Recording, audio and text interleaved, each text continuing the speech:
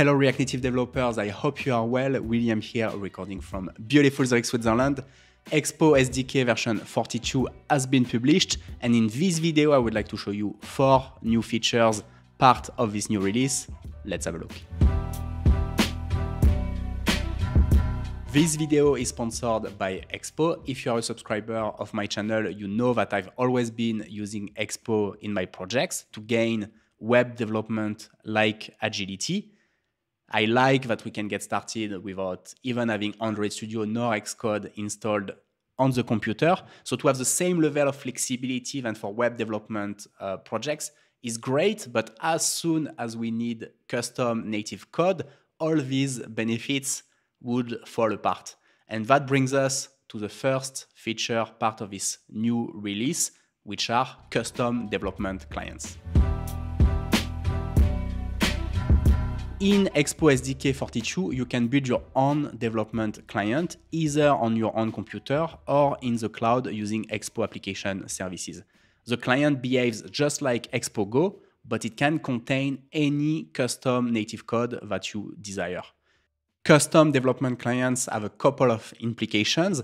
Now there is a stronger separation of concerns between the React JavaScript development lifecycle and the native development lifecycle. You can have a team truly focused on writing the JavaScript part of the application and a team focused on the native part of the application. And these teams can now ship early access to the app to members of their organization with an agility that was simply not possible before.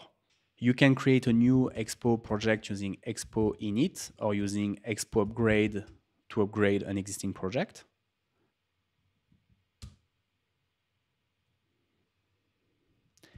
Now, a couple of weeks ago, I was dabbling with custom native development, and I created this experimental module named React Native Shader, which you shouldn't be using, by the way. It's just a toy project. But the point is that this module is using custom native code, and I just added it to my Expo project as if it was no problem. And now you can do 2 things from there. There is a command called Expo run iOS or run Android, and that will build the native code and run the app on your simulator or device. But there is a step we can do before that, and it's installing the Expo dev client, which now when we will be running run iOS or run Android, will build a custom development client. So it's going to look and feel like Expo Go, but containing your own native code. So let me install it.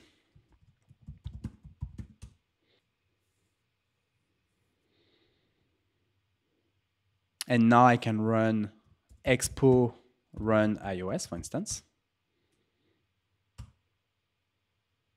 A few moments later. And so we see here, it looks and feels like the Expo Go client.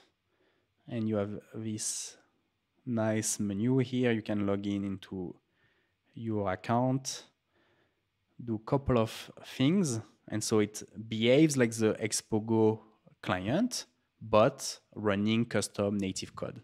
And you can build your development clients through Expo application services, which means that in your GitHub repository, you won't even have an iOS or Android folder. All the steps are being completely automatized.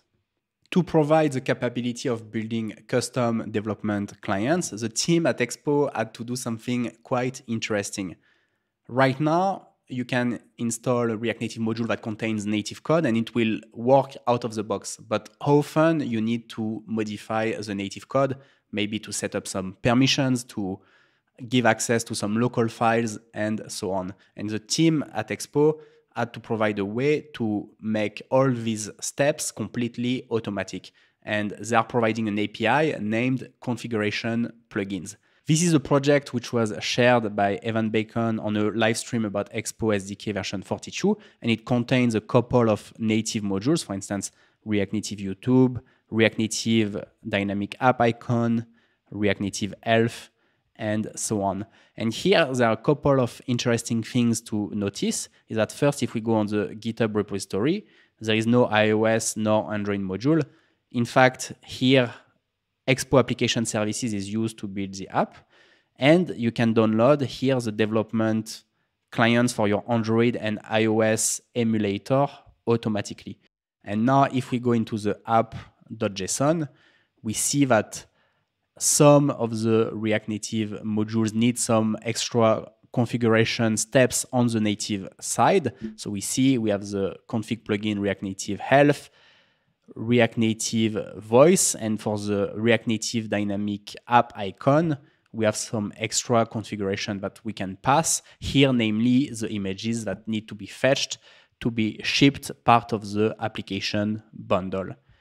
So it's really cool to see that you can have an app with a lot of customized native code, but then if you go on GitHub, all the steps are automatized and you don't even see the iOS nor Android folder. As a software engineer, there is something I really like here. I imagine maybe Expo receives 10 feature requests for 10 modules with specific native code to be added to the core. And instead of adding one by one all these modules, trying to think of an abstraction where not only these 10 feature requests can be fulfilled automatically, but also many more. And so I really like these ways of thinking about making things way more scalable. To support these new exciting development workflows, the team at Expo has built a new VS Code plugin named Expo Tools, and you can do a couple of interesting things with it. First of all, it provides validation on your app.json file or EES.json file, and also auto-completions on particular fields, as well as a way to preview changes which will be done on the native side. So I've shown you that in Evans Bacon demo, there is no iOS nor Android folder.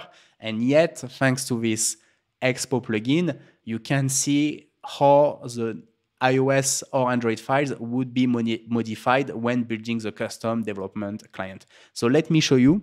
Here I have my app.json file. And first things first, we can see that there is validation done via Expo Tools. So for instance, I can write, let's say I want the JS engine to be Hermes. So I can write JS engine Hermes, and it's complaining already that this is not allowed. So maybe if I put it into the right place here, you see I even have like a small documentation. And we have also auto-completion on file URLs where they are allowed. So here you see I have my list of images. And same for the list of plugins.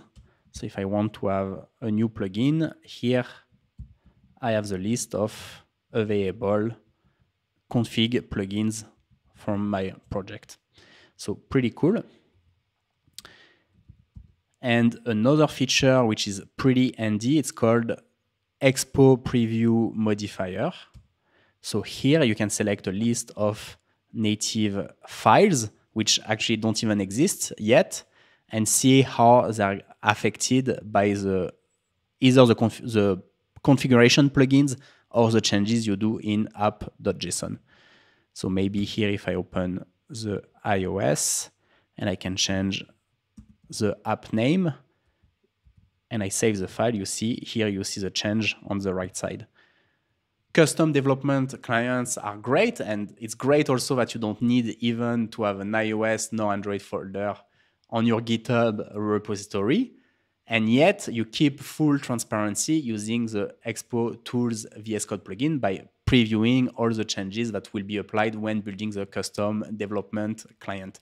So a very nice new feature, part of Expo SDK 42, Expo Tools, which comes hand in hand with custom development clients, where you can pre-visualize the changes that will be applied on the native code. SDK version 42 now ships Hermes. Hermes is a dedicated JavaScript engine built by Facebook for fast React Native apps.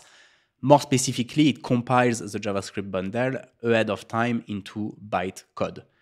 There is a lot of excitement around Hermes performance for React Native. On top of that, because more and more modules are using GSI, Hermes has become essential to debug modern React Native apps. GSI is a new C++ to JavaScript interface in React Native.